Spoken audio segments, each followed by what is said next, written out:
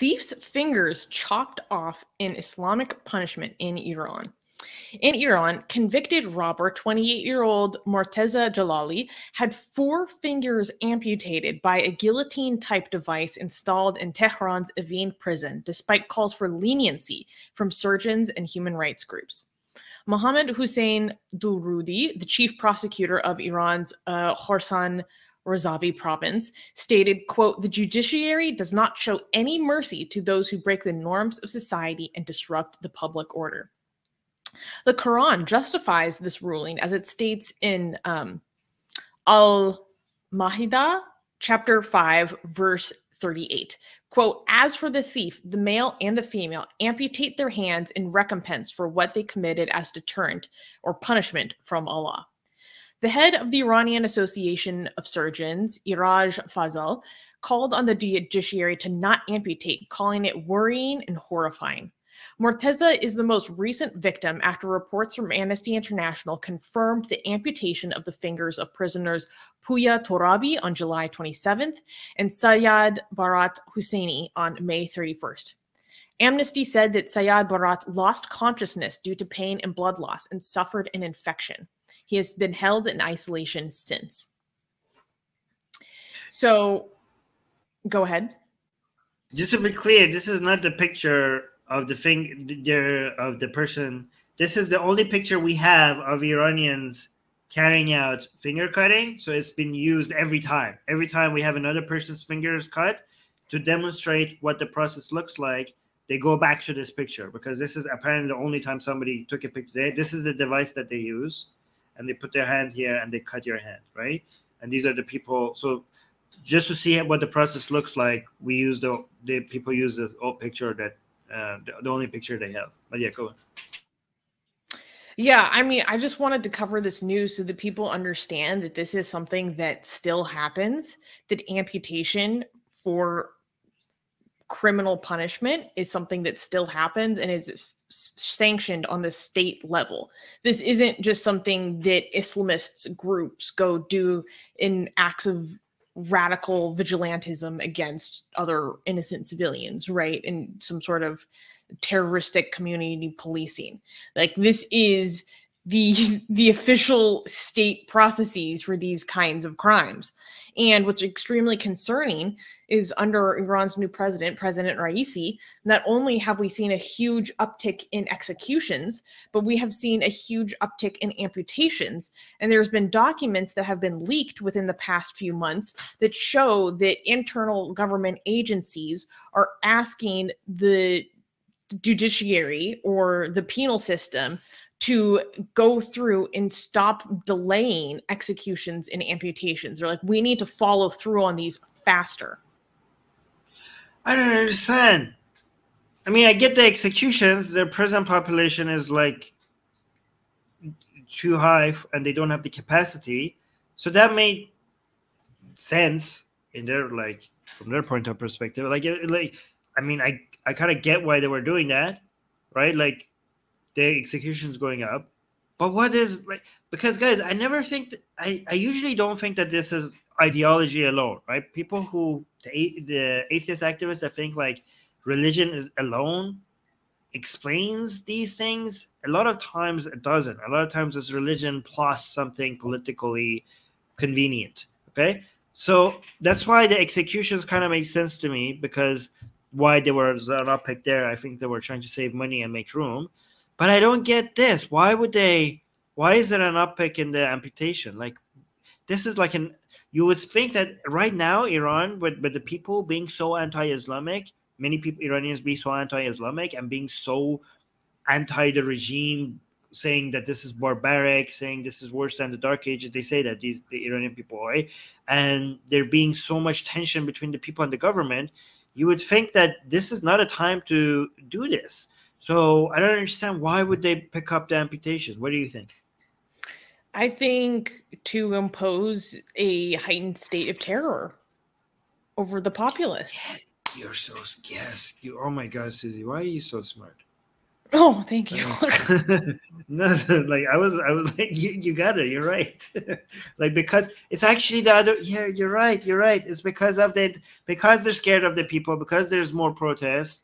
They're like trying to show the people that their teeth are sharp. Like, don't forget. This is why Khamenei said that we're going to bring back the God of the 80s, right? Because people like know your place. Like, we will. For those who like, don't know, that references mass executions. Tens of thousands of people executed, being brought in and killed without trial by the truckload. Not an exaggeration.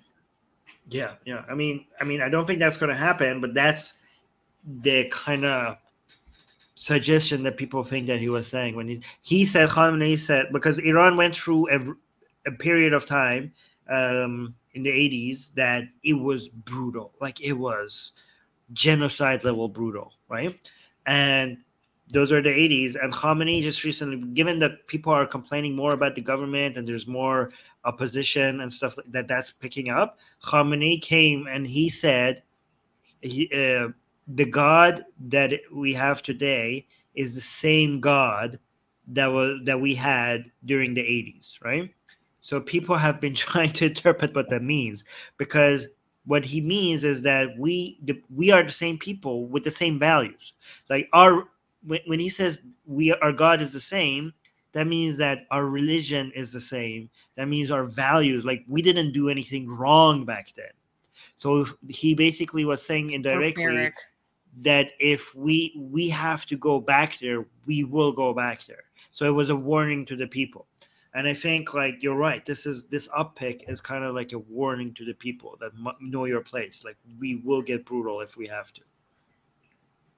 It's so bad. That's very good. One point that Dee brings up that is extremely important is that Dee is saying this was done in the prison's health clinic. So this is done supposedly in the medical setting. This is done in Evin prison's infirmary, in the presence of doctors. How did he get infected then? Exactly. Okay, so what I'm about to read is about one of the guys who recently had his fingers amputated, not the guy that had this most recent amputation that the main story is about, but this is about a similar one that happened fairly recently. So, an incident in Evin prison in late spring of 2022 gave a clear picture into the mindset of Iran's judicial officials on corporal punishment. On May 31st, as reported by Amnesty, a prisoner named Sayad Barat Hosseini had 4 fingers cut off in Evin prison. There were multiple officers present. They included the Tehran prosecutor, the head of Evin prison, the prison's assistant prosecutor, the judge in charge of the sentence implementation there, and the chief doctor at the prison clinic. Despite the latter standing by, Barat Hosseini was given no anesthetic. However, beforehand, the officers approached Barat Hosseini to let him know that as an option, he could pay to get the fingers frozen and then have them physically reattached on the completion of his sentence. Unsurprisingly, Barat Hosseini did not have the money for this. So this is an impoverished man who resorted to theft as a means of subsistence. He got caught, was given this sentence. They said, if you pay us, we will freeze your fingers, chop them off, and then surgically reattach them. This man could not afford to do that, obviously. What? And so they chopped off his fingers without anesthetic, and he fainted, lost consciousness because of blood loss, and then was transferred to a hospital. Then he got a severe infection, and then he's been brought back to the prison where he's been held in isolation, solitary confinement, so that people don't know what his condition is. This is too much. This is beyond evil. Are these people so crazy? And a lot of what people talk about is how a disproportionate amount of people who are faced with executions, but particularly faced with amputations, are people from economically disadvantaged ethnic minorities. So there's a racial component of this as well, essentially. Well, there would be a racial component even if they weren't trying, because the racial, like different ethnicities in Iran have different economic statuses on average. Exactly. And people who can pay for good lawyers are not going to, like, no rich person is ever going to go through. Oh, actually, the biggest thieves in Iran are extremely rich, right? So, like, you have CEOs of companies, political, very highly influential people getting caught for stealing big sums of money, big sums of money. Okay, they never lose their fingers. Okay, you have to like steal, I don't know, like a sheep or like a car or something like small, then you lose your finger. Okay, but if you're one of this big guy and you're stealing like millions of dollars worth of money, then you might go to jail, but your fingers don't get cut. I don't know how that works. Like, wouldn't the punishment for people who steal more, wouldn't that be more? But like a lot of people are rich enough for them not to even see the inside of a court or jail. But again, like ethnicity plays a role in here because, you know, if you're a Baluchi, you're probably a lot less. On average, you're like have less income than somebody like that is a Fars or something, right? Mm-hmm. Or a Turk or a Kurd or lower income. But another thing I want to mention that how barbaric this whole Islamic the logic behind the Islamic ruling is to cut someone's hands because they're stealing. Because think about the modern world. When somebody steals, it's probably most likely because the system has failed them. It depends. Most likely, like people, like countries where people are taken care of, theft is not that common, right? Sorry, I lived in San Francisco for the past 9 years. I beg to differ, but I have my own bitterness about that. I will let you continue. Wait, that doesn't disprove my point. You're talking about United States. So we are talking about a place where people are not taken care of. Okay. I'm talking about relatively to, I don't know, Scandinavian countries where, you know, like you're acting like United States is like somebody that people are not less. Yeah. Okay. I mean, I would sidetrack everything with this conversation, but San Francisco has an extreme amount of resources available to its citizens has actively taken away any methods for the state to penalize these kinds of actions. Yeah, but that's like we've taken away all the sticks. We only have carrots, and so we have a huge problem of no rule of law now. Yeah, San Francisco is different when you take away the sticks. That's like an outlier. Yeah. Okay, usually, okay. Taking away San Francisco's weird example of not actually enforcing the law, okay? Most places, at least in Iran, how about that? In Iran, people see the theft as a failure of the system. These are people who most likely would not have been stealing if the government was this,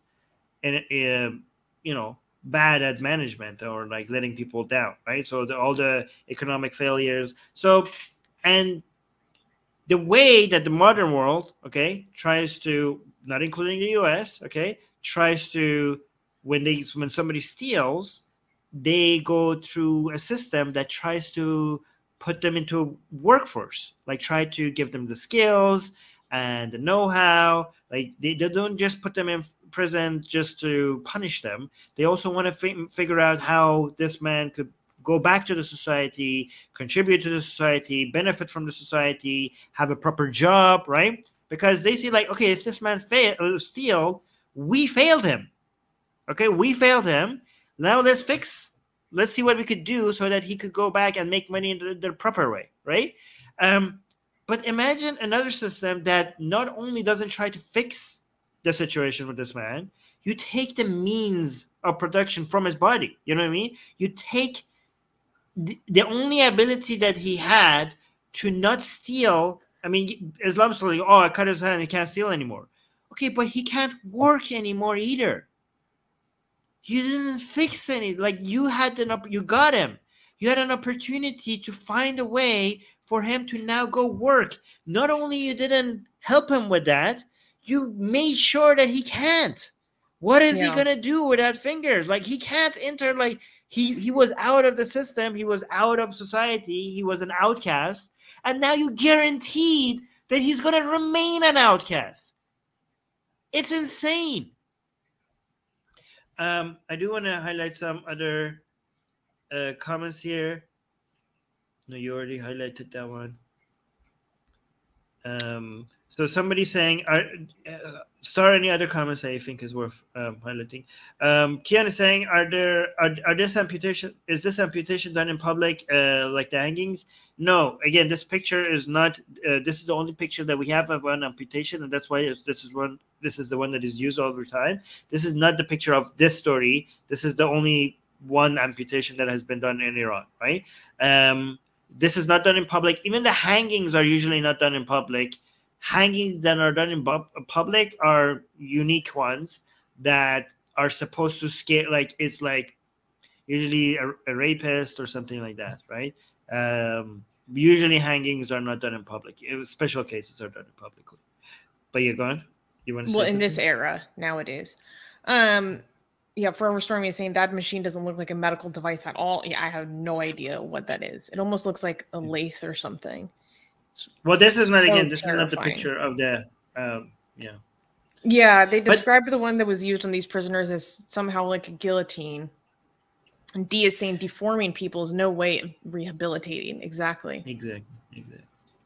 I still can't get over the fact that this was done in a supposed medical setting, and the they managed to let the guy, they managed to let him lose consciousness from bleeding and get infected.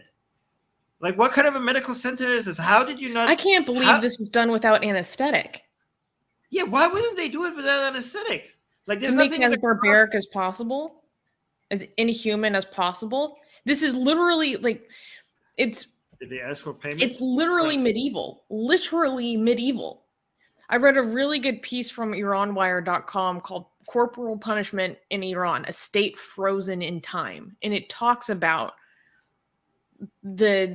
how other states have moved on past methods of punitive justice that are meant to be dehumanizing, degrading, disabling, except for abnormal states like Iran. Yeah. Anyways, yeah, did they ask for payments for anesthetics as well? Not to my knowledge, but it's so perverse that they're like, hey, if you pay us, we'll freeze your fingers and then put them back on. Like we're thinking like this is a time to make. Is this an extortion racket? I want to meet the guy who looked at this situation like, can we make money out of this? And like, how is it? And how do you not see how the punishment is like? The punishment is less if you have more money. Okay, sure. That's a fair system. You can now get the sexiest blasphemous art ever known to mankind for free. Too sexy to show most of it here on YouTube. We draw Muhammad, Hindu goddesses, sexy hijabi art, Jesus, Mother Mary, Japanese god, Greek gods, and much, much more. Click on the link below where it says get our free blasphemous art.